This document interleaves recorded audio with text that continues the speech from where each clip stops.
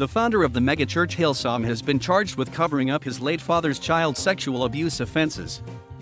Police in New South Wales, Australia, served 67-year-old Brian Houston Thursday with the charge of concealing a serious indictable offense, and he is expected to appear in court in October. Their investigation into the matter began in 2019 after reports that Houston had concealed information relating to Frank Houston's alleged sexual abuse against children, police said.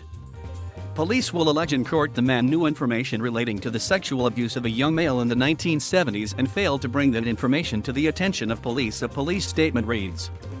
In a statement to BuzzFeed News, the pastor denied the charge. These charges have come as a shock to me given how transparent I've always been about this matter, Houston said. I vehemently profess my innocence and will defend these charges, and I welcome the opportunity to set the record straight. How the Sydney-based pastor responded to accusations of abuse against his father has been reported in Australian media since 2014, when Houston spoke to the Royal Commission into Institutional Responses to Child Sexual Abuse, an Australian government investigation into institutions including churches. In the past, Hillsong has responded to those media reports by defending its founder while distancing him and the church from the actions of his father, who is also a pastor. Frank Houston, who died in 2004, has been accused of abusing up to 9 boys, the New Daily reported. One alleged victim said he was 7 years old when the abuse began. The abuse by Frank Houston occurred many years before Hillsong Church existed, a prior Hillsong statement said. It is an indisputable fact that Pastor Brian is not a perpetrator of abuse, has never been accused of abuse, and took immediate action to expose and stop a child abuser. In 2014, Houston said in a statement that he found out about his father's abuse 22 years ago, confronted him, and ensured he never preached or served in any ministry capacity again.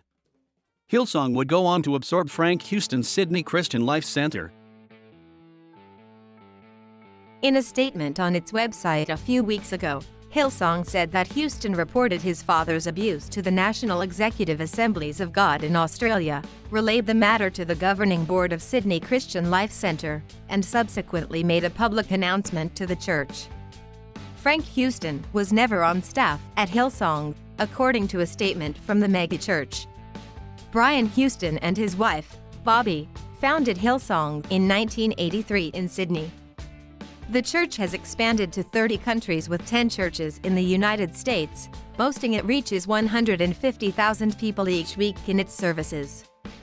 Those have included star-studded attendees, like Justin Bieber, Selena Gomez, and Kourtney Kardashian. However, in January, after reports that Bieber was studying to be a minister at Hillsong, Bieber wrote on his Instagram that he no longer attended the church. Bieber's disassociation with Hillsong came as the church faced a separate scandal, firing the lead pastor of its New York City branch. Carl Lentz, whose hip take on Christianity earned him a major social media following, was fired with ongoing discussions in relation to leadership issues and breaches of trust, plus a recent revelation of moral failures, according to a church statement. Lentz later admitted he had been unfaithful in his marriage.